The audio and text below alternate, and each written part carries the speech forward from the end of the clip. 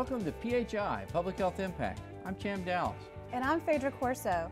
In today's episode, we're going to be talking about one of our many global health collaborations. Well, Phaedra, our Center for Global Health partners with health officials from around the world with the object of developing new practices and developing new techniques and collaborative efforts to improve the lives of people around the globe. These international partnerships are so important because a lot of the health problems that we care about are similar from region to region. And for our students and faculty, it opens the way for student exchanges in terms of internships and study abroad programs, and then faculty exchanges. It's just a great partnership. Well, from these various efforts that we have going all around the world, who is it we're talking to today? We're talking to two of our faculty, Dr. Richard Schuster, who is the director of the Center for Global Health, and we're also talking to Dr. Carol Cotton, who is a professor in the Department of Health Promotion and Behavior, and she's also our liaison to the University of Zagreb in Croatia. Well, Phaedra will be speaking with several of these collaborative partners that are here visiting at our annual Global Health Symposium.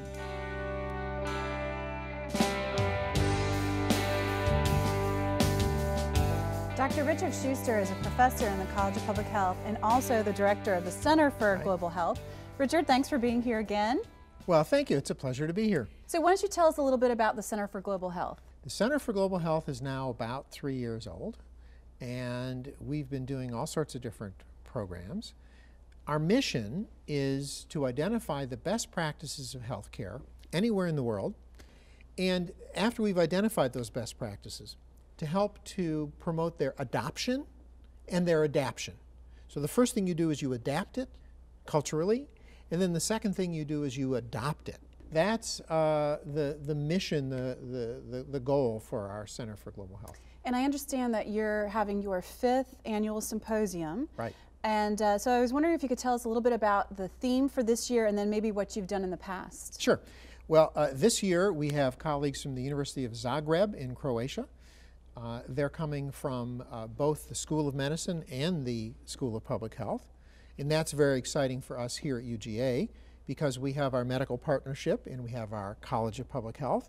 And so this is the first time that we've really brought together colleagues from medical schools and schools of public health to do a joint conference.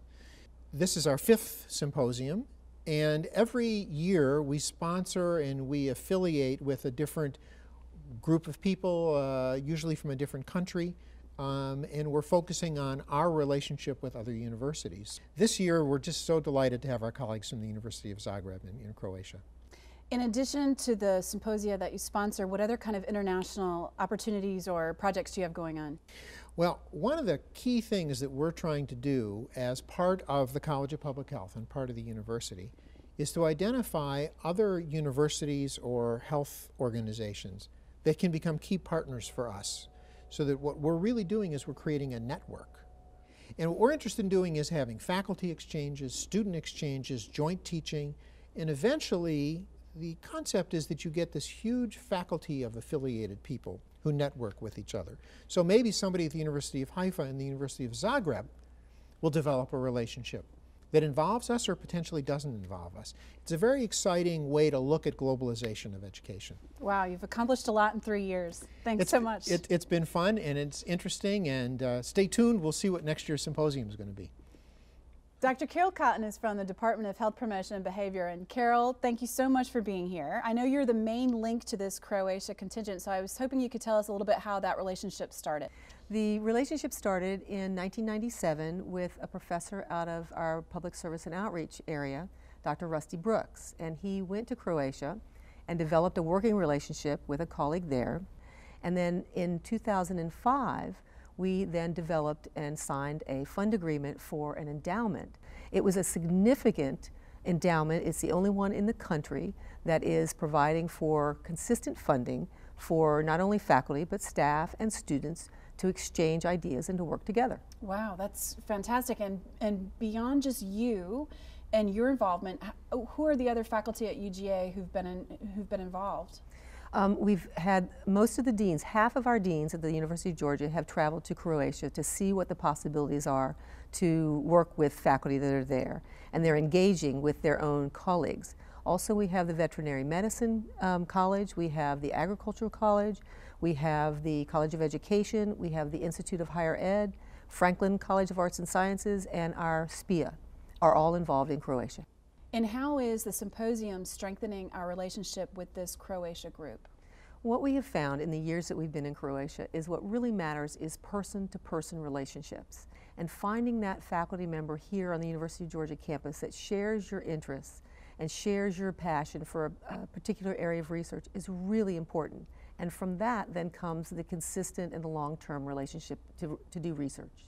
So I want to ask you about the study abroad program. I'd like to hear some more details. We started the Croatia Study Abroad program in 2006, just after the endowment was signed here at the university. And we have been doing it consistently for 7 straight years. In 2013 will be our 8th year. We have taken between 20 students and 30 students every single year. We've had to turn some students away. It's very competitive. What's interesting and important about our study abroad is that we have 4 faculty members that are the faculty for study abroad. The 4 faculty members are not just in public health, though. They are in the SPIA, they are in public health, Franklin College of Arts and Sciences, Germanic and Slavic languages, and the College of Environment and Design, Historic Preservation. So it is a unique program on the university campus because we just don't offer courses for our public health students. Anybody around campus has applied and been accepted into our program. Wow, that sounds great. So tell us a little bit about who we're going to be talking to today. Well, we have 5 faculty members from the University of Zagreb College of Medicine and their Andrija Štampar School of Public Health. They are interested in pediatrics, they are interested in fertility and women's health, they're interested in sports science and in occupational health. There's also an interest in informatics, epidemiology, and medical statistics. Great, I can't wait to talk to him. Thank you. Thank you.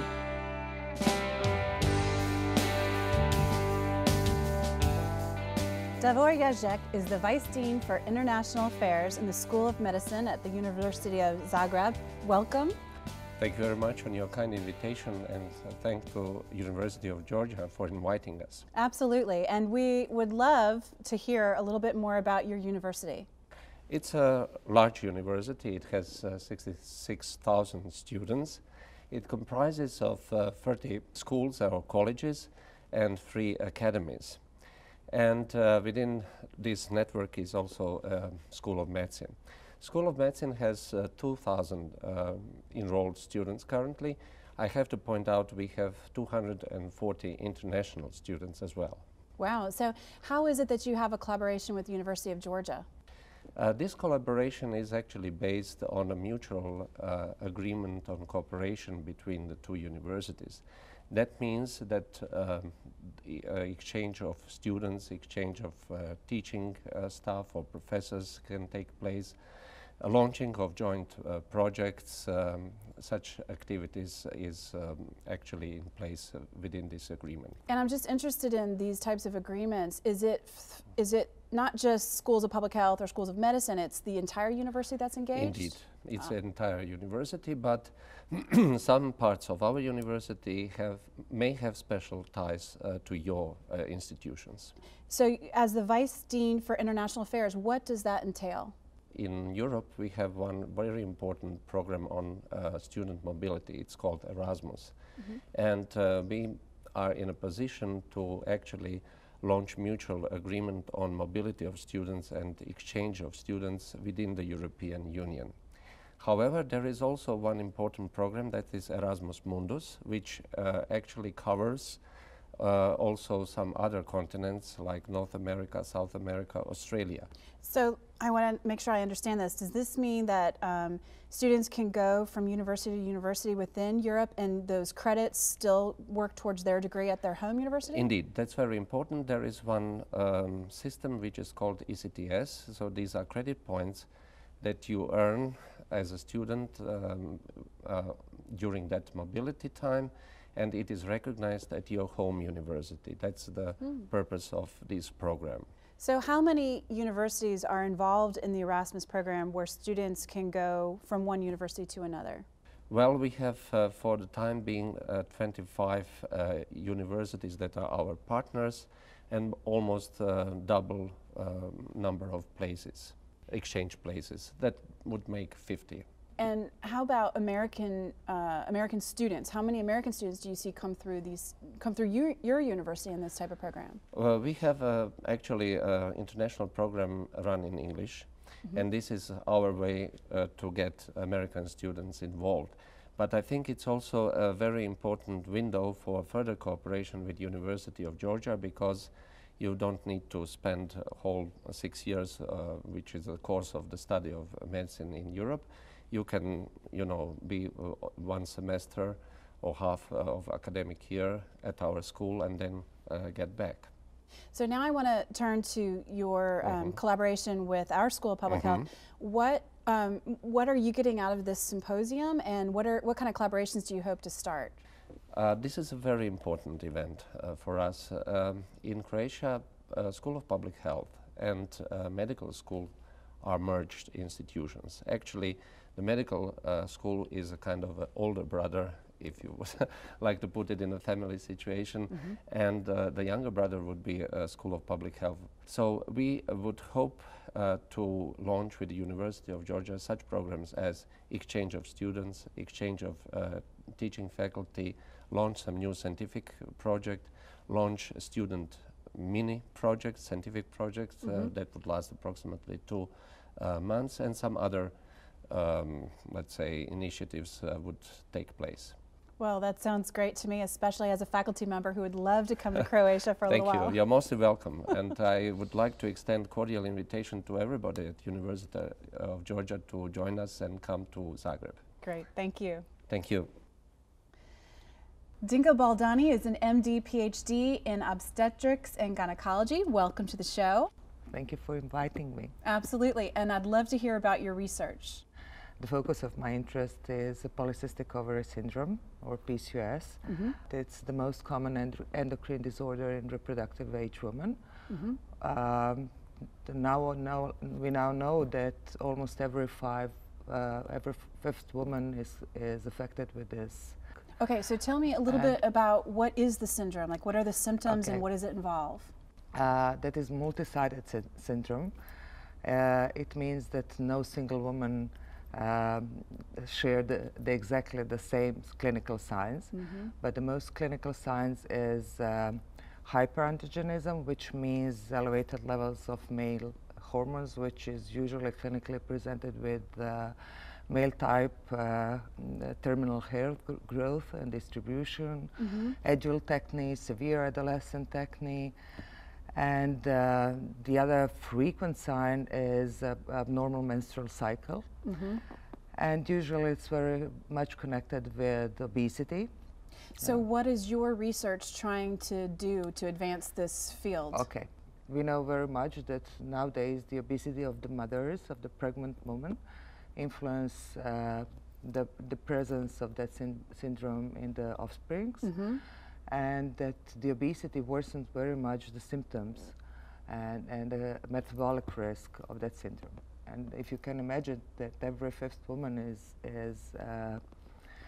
affected with that syndrome, so the very big thing will be to prevent obesity, even to prevent the weight gain, even in the lean woman. So let me just ask you about obesity, because this is such a huge topic here in the United States, of course. Do you have the same incidence of obesity in Croatia? No, but now we have growing childhood obesity, so we can expect in following years that we are going to have the same problems as you are. Right. And what are you hoping to get out of this collaboration with the University of Georgia? I'm doing preventive medicine, because I prevent obesity in the pregnant woman, I prevent obesity in every reproductive woman. So maybe we are going to learn from you how to prevent obesity, and maybe you're going to learn from us how medical doctors are trying to prevent many consequences. Right. Yeah, I think you have a nice model of where prevention is the most important thing and treatment comes second, whereas we kind of go about it the opposite way. So, well, thank you very much, and we look forward to working with you. Okay, thank you.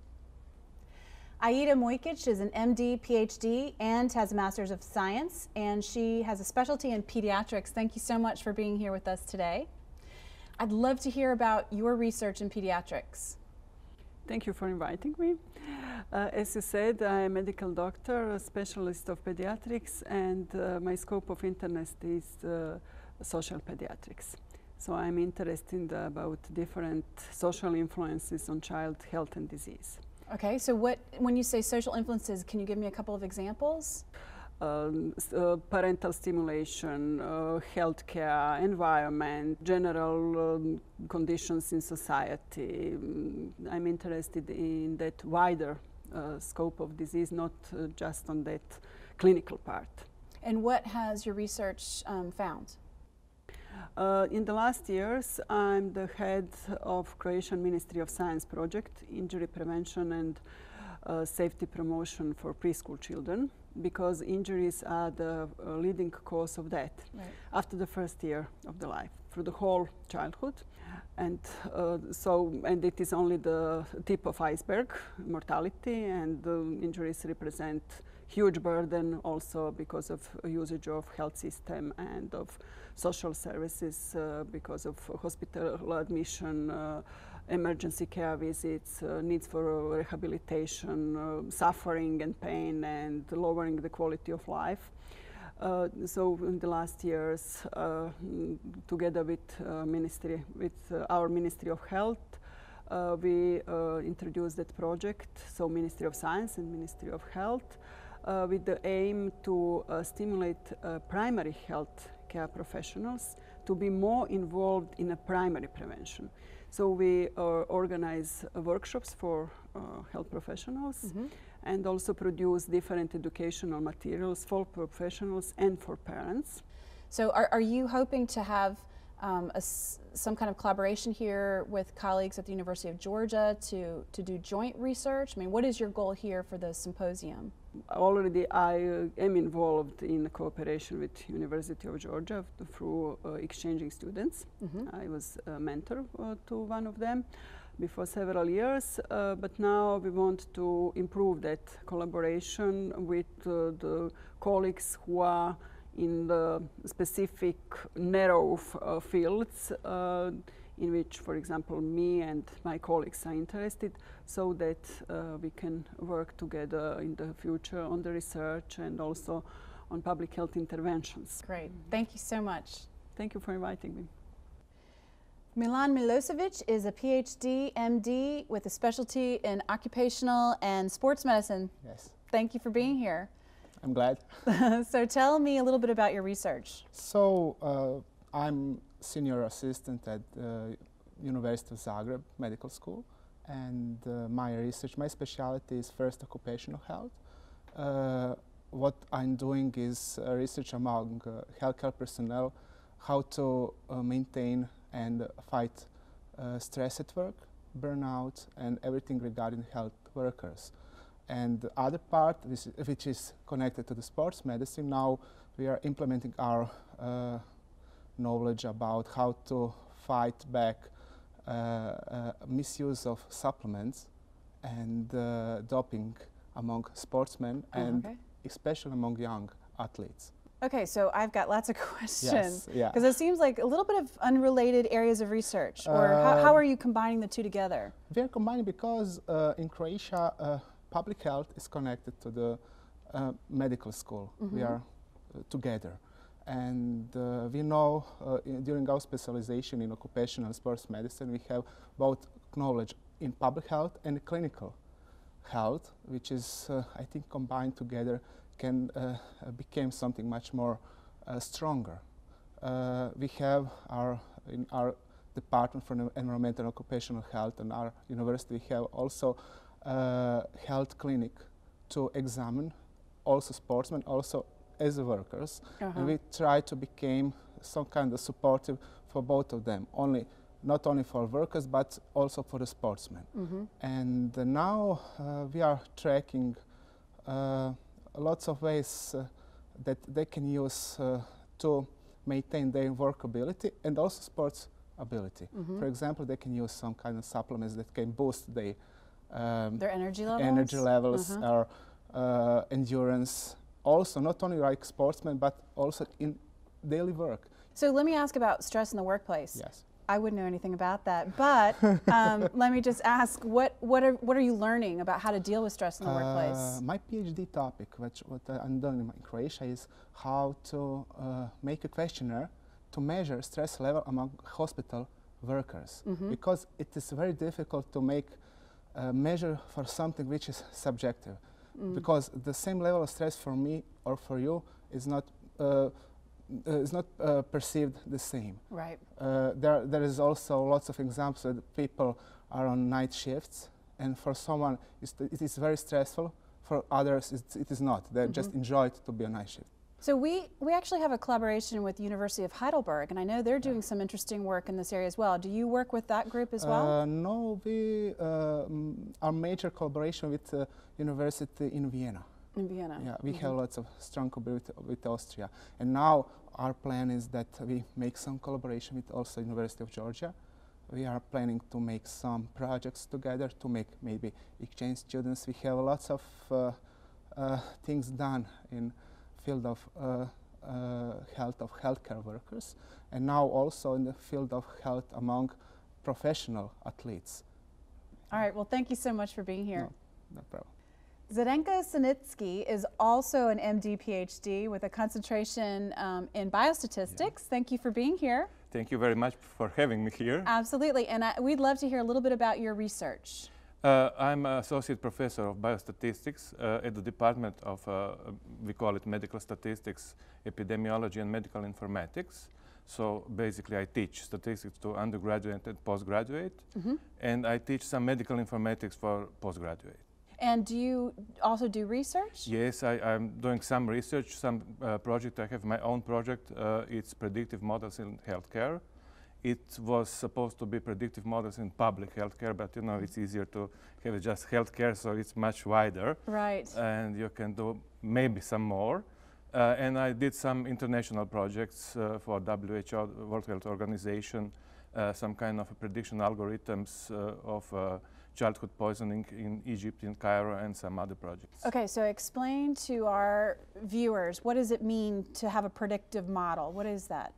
So predictive models is something what you would like to model as to have a prediction of something. So it means if you have a child who is poisoned, then you would search for some ideas or question, should you bring that child to the hospital or not? In rural countries, in Africa, or in settings where you don't have some kind of health support, so you can compare it to the USA or even to Croatia.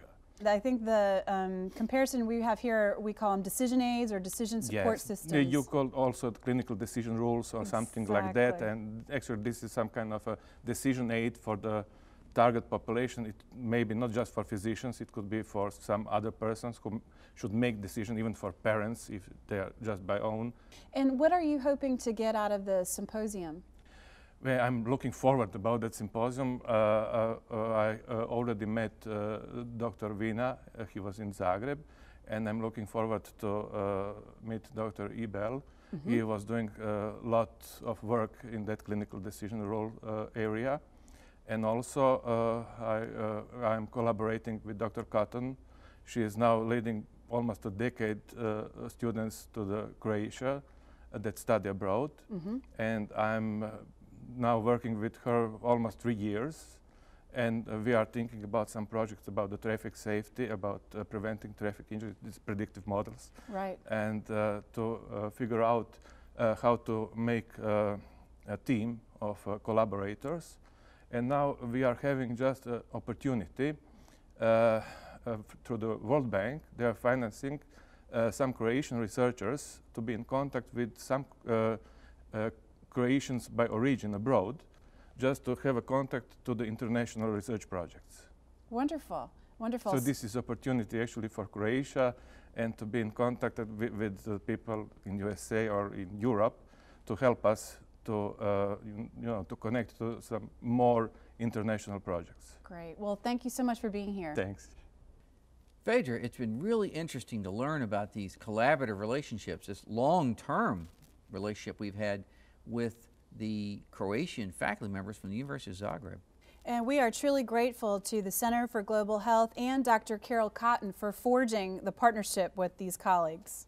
The Global Health Symposium is such a great opportunity for learning as we kind of go round the world with these different collaborative relationships that we have. And it shows for our students, we've got such great opportunities as well, whether they go for internships or for study abroad programs. They're really taking the information they learned here in the College of Public Health and applying it internationally. You know, with options like these, it's no surprise that the University of Georgia is producing such a great crop of these global health professionals. So join us next time on PHI Public Health Impact, where we cover another very important global health issue, tuberculosis.